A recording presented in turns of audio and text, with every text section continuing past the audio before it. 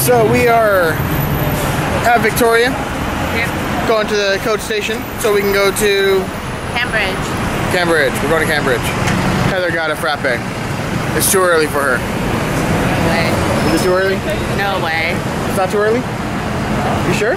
For frappe? No, it's too early for you. Oh. That's why you're having a frappe. Yeah. That much is true. It must be too early because that conversation lasted way too long, folks.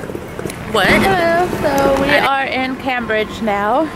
We just got off the bus. Greg's taking pictures. We have just like one of the cathedrals over there. This is the city center, so we're gonna go try to find the tourist thing and go from there. Anything to say, Greg? No.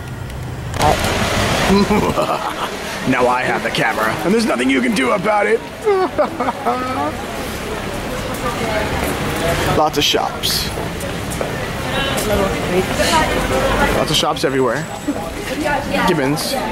Lots of Gibbons everywhere. She's all over the screen. Look at that. I prefer that building right there. Buildings. Buildings. So many buildings.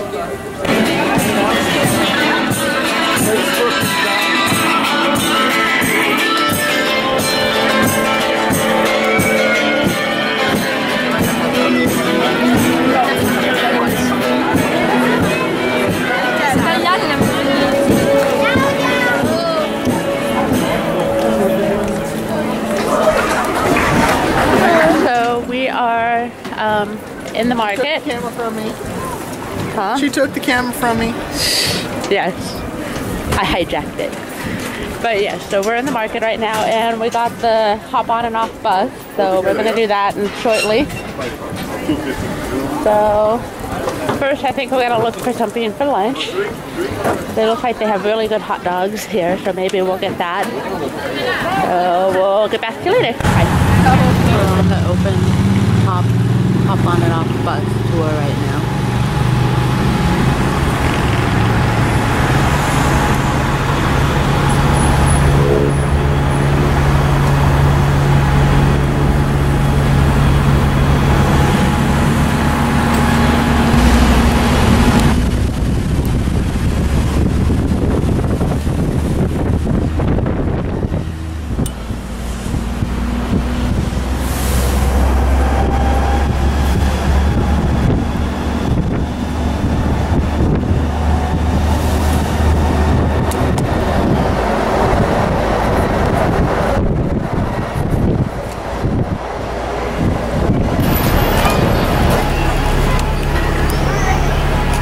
These people right here are doing putting, which is using the boat.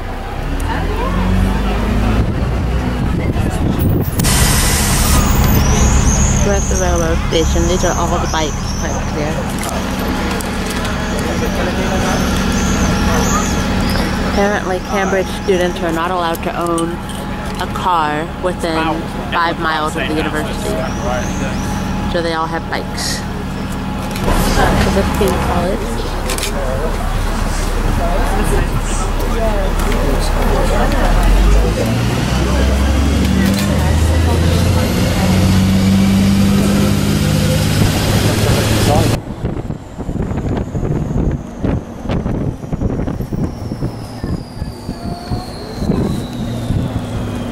This is actually the American cemetery from World War II.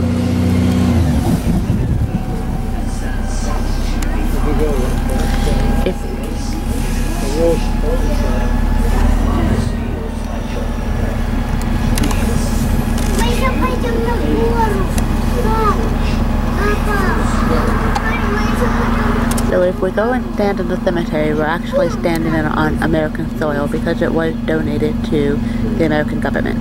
But it is a cemetery.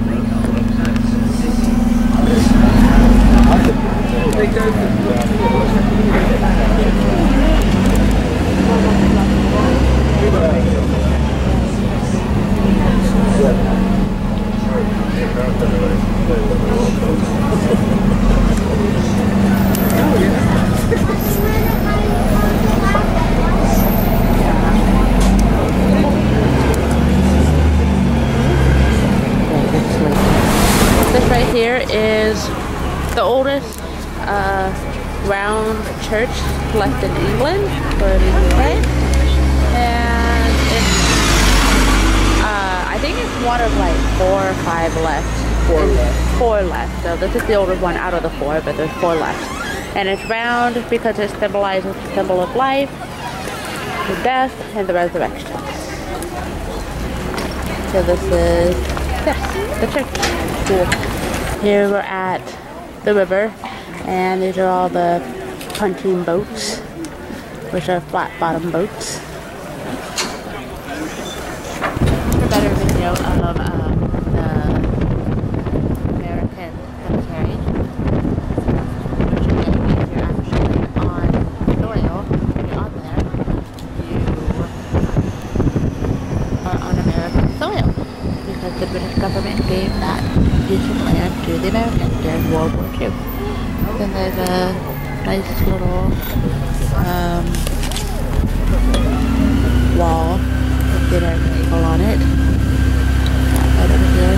See it? Yeah. That's a view.